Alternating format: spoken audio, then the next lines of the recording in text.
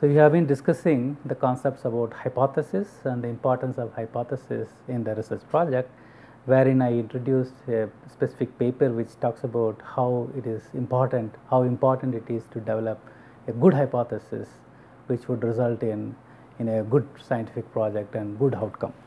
So, let us see what is an hypothesis and how you develop.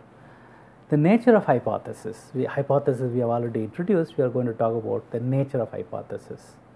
So, what is the nature of hypothesis? You are going to narrate something which you believe is the answer for the question that you are asking.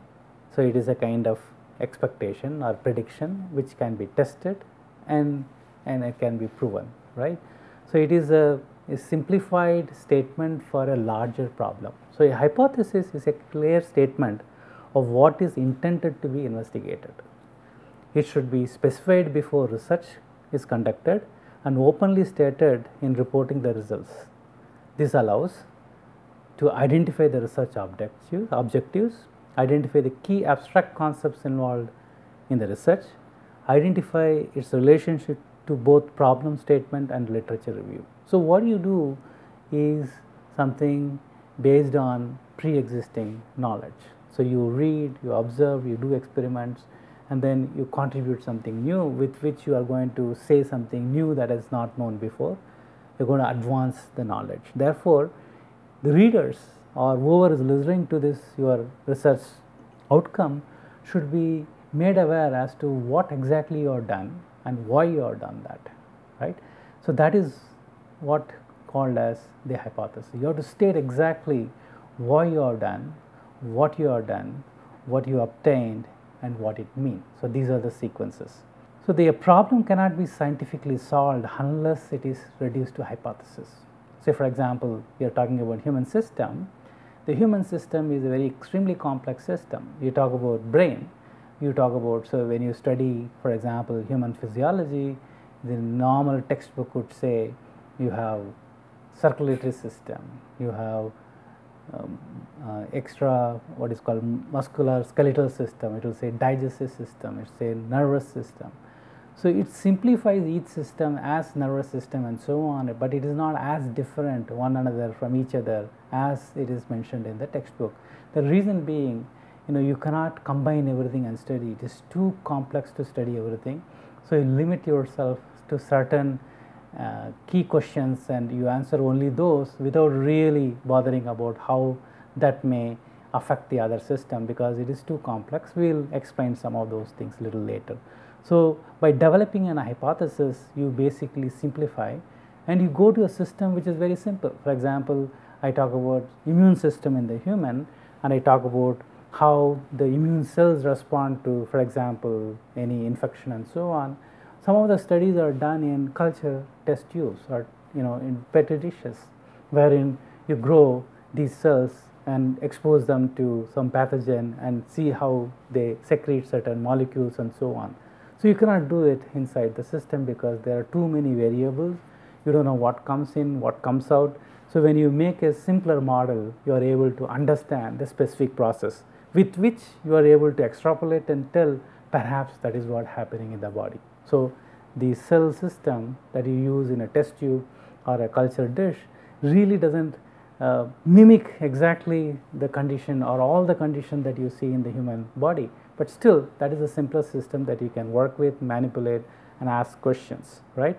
So, it is a powerful tool because whatever new discoveries or knowledge that you generate is going to help others to advance their project as well. For example, you have used a cell system to understand how the circulating immune cells can respond to an invading pathogen and they secrete certain new molecules that are not known before, and you have characterized it. Now, some other group who is working on the human samples can now look at whether the human samples have such molecules present in the blood serum, for example. So, now they may come up with ways to tell, okay, if I detect this particular molecule in the serum, that would mean that they are infected with a given pathogen. So, it becomes a kind of a diagnostic test. So, you have infection, you have certain symptoms, for a doctor to know whether you have the infection of that particular pathogen, they may take out little blood and send it to a lab where they quickly do whether you have that molecule compound in higher amounts that would suggest that you have infection. So that is how even a simple culture system can contribute to understanding, even to cure a particular infection in the human. So that is how it is powerful, useful. So but you simplify in order to manipulate, understand, and design your experiments, which otherwise is not possible. This is the example that I gave. Cell-cell communication, for example, this is a hypothesis, let us say. Cell-cell communication is essential for the homeostatic process in human. So when you talk about, let's say, the blood glucose level, so the blood glucose level, the body tries to keep, within certain levels. Therefore, all the cells get the nutrient. Whenever you are hungry and you don't have food left, what happens is that blood glucose level goes down, or maybe because you are doing certain exercise, you have increased consumption of glucose. Then your body has to metabolize the glycogen that is stored in liver, muscle, and then push it to the blood. Therefore, the blood glucose level is maintained. So how possibly this kind of a communication could happen? One may say that there are hormones that are secreted, comes out of the cell and then tells that, okay, the level of the glucose in my body is very low, or there could be other ways by which the cell can communicate with each other. So that's what you call cell-cell communication.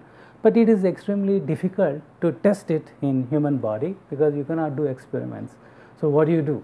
You can move to simpler culture models and show, for example, if you starve the cells of glucose in the medium, and then the cells would start using the glycogen.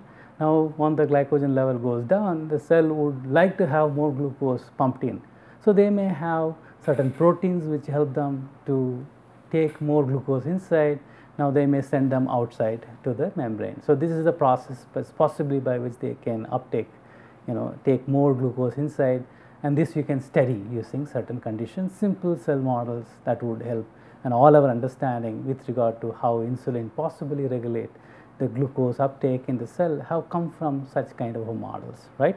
So that is one simpler model which really helped us to understand, even solve what is called as diabetic condition. The other important question that still requires much more work is in understanding how, for example, the Y chromosome in human, this again say this statement is an hypothesis. Let's say the Y chromosome in human is essential for the male sex development, right? So if it is a hypothesis, how are you going to test it? It's going to be extremely difficult again to test. So what you need to do? You need to prove, for example, all males have Y chromosome, all females have no Y chromosome in their body. So then you have to look into those individuals that are having Y chromosome but female, and vice versa, and then look at what are the genes that are involved. And there are many other aspects that people look into. What we know now is indeed this statement is true to some extent, meaning it is not the entire Y chromosome is essential for the male sex, but a part of the Y chromosome is essential for the male sex, and that has got certain genes. These genes trigger certain process during development which allow the embryo to become male. So if you do not have that gene, or if you have the gene on the X chromosome by some process that are abnormal, but that gene got transferred to X chromosome. So even if that individual is XX, but having this gene, that embryo would become male. And if the gene is defective, even if that individual, the embryo is XY, the embryo would develop into a female. So this is how we know now. So you infer from what has happened, and then you sort of support the hypothesis. And there are of course experimental evidences.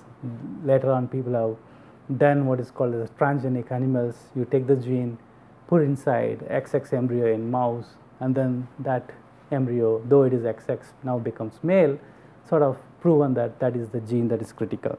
So you develop hypotheses based on certain observations, and then you test them, and then now you know that no longer hypothesis, these are facts. That's how it happened.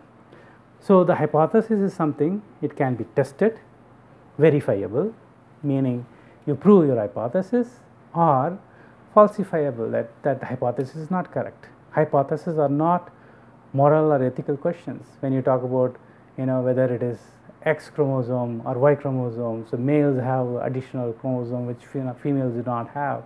If you make this statement, that it is not talking about the ethical issues or anything. It is a scientific question that you are asking. It is not about moral or ethical questions. You are asking specific questions. It is neither too specific nor too general. So it cannot be extremely specific, because you generally try to generalize, and if it is too general, you cannot test it, right? So that it is somewhere in between. It is a precondition of a consequence. You sort of predict as to what would happen, you test and see what happens, is considered valuable even if proven false, in the sense that if it is not correct, then you go back and look into alternate hypothesis, right? So you are going to look into some examples, and these examples are from a beautiful presentations made available by one Shalini Prasad and others. It is available in the link that is given below. So what I have done is pretty much I have copied and presented here, because I found that to be extremely interesting and you all could get benefited. So I am going to read out the text here, and then we will take out certain hypothesis prediction, and we can see whether the hypothesis is correct or not. Imagine the following situation. You are a nutritionist working in a zoo, and one of your responsibilities is to develop a menu plan for the group of monkeys. So basically you have to prepare certain food combination for the monkeys that is there in the zoo. In order to get all the vitamins they need, meaning the monkey need, the monkeys have to be given fresh leaves as part of the diet, because that is your goal, that you have to keep that the vitamins is whatever they require, it is balanced. Choices you consider include leaves of the following species of plants, basically A, B, C, D and E. These are the combinations. You know that in the wild, when the monkeys live in the forest, they mainly eat bee leaves, meaning the leaves from the tree that you call as bee. But you suspect that this could be because they are safe while feeding on in bee trees, because maybe they are taller, they stay there, and that possibly makes them to feel comfortable. Eat in the bee tree. Whereas eating any of the other species of the tree would make them vulnerable to predation. The other, for example, plants where we talk about the leaves B, C, D or E, they may be shorter plants, they cannot withstand the weight of the monkey, therefore they don't climb up, the predators may come, that is a possibility. So they go for B even if they don't like that much, still they feel safe, therefore they can get. So that you design an experiment to find out which type of leaf monkeys actually like the best. So you want to now test. You offer the monkeys all 5 types of leaves in equal quantities and observe what they eat, and based on the observations, now you have to come up with certain hypotheses. So there are many different experimental hypotheses you could formulate for the monkey study. For example, when offered all 5 types of leaves, the monkeys will preferentially feed on bee leaves, because this is what you think, because that's what happens in the wild. Okay? So that is the hypothesis. This statement satisfies both criteria for experimental hypothesis, that is, you can test this, right? The prediction, it predicts that the anticipated outcome of the experiment, because you expect that it will eat bee leaves, and it is testable because you can give all 5 and you see what leaves they eat, right? Once you have collected and evaluated your data, for example, now which monkey ate how many leaves and so on, your hypothesis is correct or not, right? So that is how it is. Let's look into that. So the incorrect hypothesis would include the following, right? When offered all 5 types of leaves, the monkeys will preferentially eat the type they like the best. Think that if I give 5 different variety of sweets to you, you pick up the one that you like the best, right? So does it apply to the monkeys as well, right? So the statement is predictive, meaning you can test it if that is the case. but it does not satisfy the second criteria. That is, there is no way you can test whether the monkeys, when they take particular type of leaves, that they don't say that they like the best, that's the leaf that they like best, that you don't have any data. It could be because they feel safer eating that tree, right? So the data will show you whether the monkeys preferred one type of leaf over the other, but why they preferred that particular leaf is not something that your data could predict. So what you have looked at in this particular slide is the hypothesis, based on a situation that is just now explained. We are looking at an hypothesis, and we are looking at the incorrect hypothesis if you are to predict some. So one of the incorrect hypothesis would be, when offered all 5 types of leaves, the monkeys will preferentially eat the type they like the best. This is true if it is humans, because if I give you 5 different types of sweets and you pick up one and eat, and I ask you why did you eat, you will say this is the one I like the best. But you cannot ask the same questions to monkeys. So they may eat something not necessarily because they like the most, but because probably they feel by eating that they may feel that they are safer. You remember we narrated that in the wild they may live on a tree that are stronger, taller, and because they live on these trees they may eat these leaves. And when you offer such leaves in the zoo as well, they may prefer that because that would make them safer. So that is exactly what is mentioned here. The statement certainly sounds predictive because you can test by offering all types of leaves, but there is no way we can test whether it is true once you have the results of your study. The data will show whether the monkey preferred one leaf over the other, but why it did so is something that you cannot really do. The second hypothesis, again incorrect hypothesis, is when offered all types of leaves, the monkeys will preferentially eat bee leaves because they can eat these safely in their natural habitat.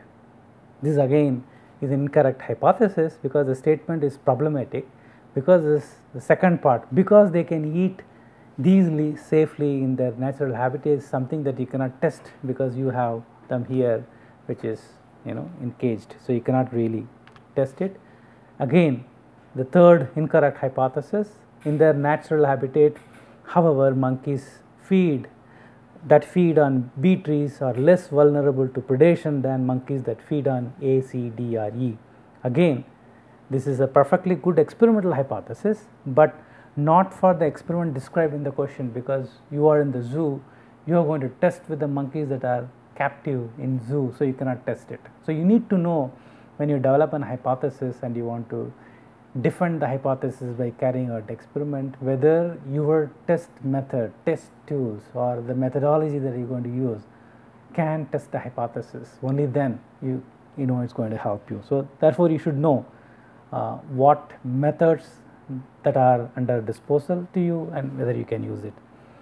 The fourth example, when offered all types of leaves, which type will the monkey eat preferentially? This is a hypothesis. This is not an hypothesis, it's a question. So often you say the hypothesis is something, is a kind of a answer to your question, but when you make a question, it doesn't really, because it is not having any predictive value. You ask a question, it doesn't say what could possibly happen, that predictive value is missing, therefore it is not an hypothesis, right? So that's what we talk about in the hypothesis, and with this we end here and we start again in the next lecture, more examples and discuss.